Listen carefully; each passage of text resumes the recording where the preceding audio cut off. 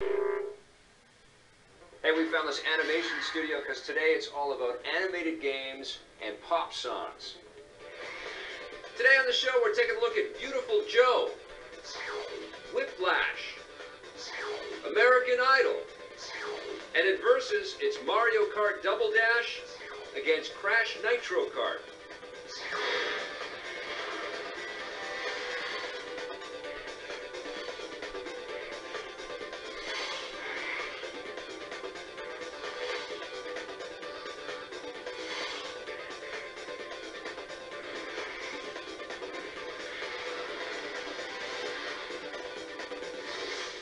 Alright, first game that we're going to talk about is Viewtiful Joe. This one's from Capcom, and it's for the GameCube. What'd you think of this one? GameCube exclusive, isn't it? That's right. It's one of the deals that Capcom made with Nintendo to make exclusive games for their system. Now, Viewtiful Joe, I mean, a lot of people have been talking about this game since I saw it at E3. You know, I kind of went into this thing expecting, like, this amazing you know, Prince of Persia or Lord of the Rings type experience.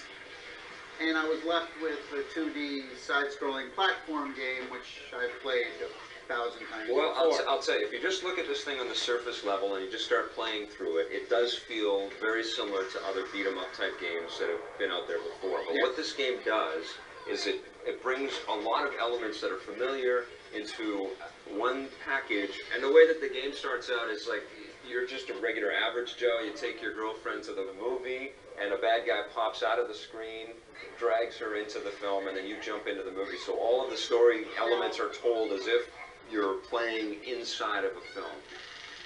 Am I inside the movie? Correct, my young friend. The art style, I thought, was very well done. Very kind of comic book vibe going on here. So that's something you kind of haven't seen before. It's, you know, super deformed, big head kind of characters, and it's cel-shaded. Kind of like you. Exactly. Super deformed, big head character. Thanks, buddy. And what you can do in this game, it is sort of a 2D scrolling beat 'em up, but there are 3D elements in the game as well. You can jump into the space, you can do double jumps really high up into the ground, and you see the camera shift into position for that. And the other thing that this thing does is it plays with game time. It'll actually, you can slow down time like the Matrix. Game time.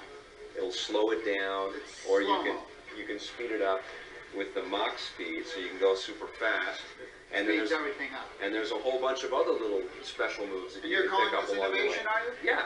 Obviously, there's a lot of bosses to battle, and those are really cool, really well designed. The first one that you come up to is this giant helicopter, and you need to slow down time, otherwise the blades will cut you in half. It's not a bad game. I'm just saying that it's a game that I've played 10,000 times before 10 years ago. You've played elements of this kind of game, but not all of this combined into one package. And it's more than that. It looks like it's for kids, but it's really not just like a kid's game. You have to be a gamer to play this thing. What's beautiful? What is that? That's their term. They've created it for the game. Why not say beautiful? Why beautiful? Why not say beautiful? Because it doesn't make any sense. Okay, what are you going to give Viewtiful Joe? I mean, like I said, it's an above average. I'm going to give it a 7.5. That's a good score. It's just okay. It's above average. It's much better than just okay. 8.5 out of 10. On the positive side, Viewtiful Joe has an insane amount of moves that he can pull off. We love the style of the game. It's very cool. And although the game isn't super long, there are lots of incentives to go back and play it again because there's lots of stuff to find. On the negative side, as cool as this thing looks, the 2D platform elements might not be for everybody. For me, it got real repetitive really quick. And finally, what the does beautiful mean? We've got another crazy animated game to talk about today. This one's called Whiplash, developed by Crystal Dynamics, published by Eidos. We looked at it on the Xbox, but it's also available for the PlayStation 2.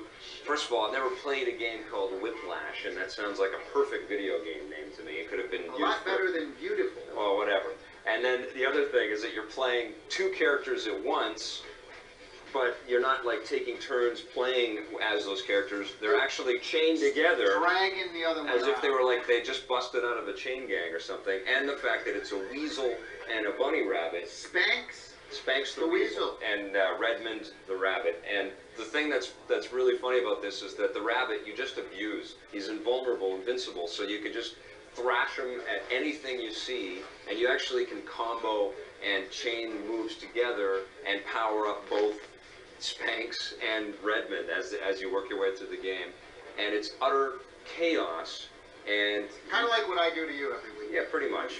The first 10 or 15 minutes of this game, I really enjoyed. Yeah, I enjoyed it a absolutely. lot because it is unique. The whole storyline is that you go into this company and you have to inflict as much damage on the company as possible, right, so that they go bankrupt. So you actually have this meter that counting down the millions of dollars that the so company it starts out at like $6 million, and you're counting down. Which is a great idea. The other thing too is that you're trying to rescue all of the animals that they're testing stuff on. The secret is animals. Yes, animals. You often see them wandering the streets, bored and penniless, crapping all over your station wagon. And though they seem hopelessly dumb, we here at Genron overlook their lack of previous job experience and put them to work in our factory, testing the latest in our amazing line of products. The voiceover in this game is also well done. Yes. But they talk too fast. They spew it out too fast, and it repeats too much as well. Right, and because of the volume, I can't even understand what the guy's saying half the time. Have trouble listening to the radio. Your plane can't hear. Maybe a child will see about hearing it. It actually is a very, very fun concept and a great idea. Unfortunately, it kind of falls apart, not just because it gets repetitive, but also because there's some major technical problems with the way that the game is designed. Sometimes the camera gets lost behind objects and you get very confused as to where to jump and how to jump. I also found that within this big facility that you're trying to escape from, sometimes doors get closed on you, you get trapped, you can't progress because of whatever reason, and the only way that you can move on is to, like, start your game over and get past that thing again. It's almost like they painted themselves into a corner. So what are you going to give Whiplash? I'm giving it a 7.5 as well. 7.5. You liked it as much as Viewtiful Joe? Absolutely. It's nowhere near as good as that. I'm going to give it a 6 out of 10. On the positive side, this is a really unique concept. I mean, you get to wail on people with a cute little bunny. The whole idea of destroying a building and saving animals has never been done before. And the character voices, when you can actually hear them, are pretty funny. On the negative side, although the game is original, it gets repetitive really quickly. It's really hard to know what you're supposed to be doing sometimes, and there are camera problems in the platform sections of the game. Hey, stick around. We're going to be right back with a look at American Idol. You're excited about that, aren't you?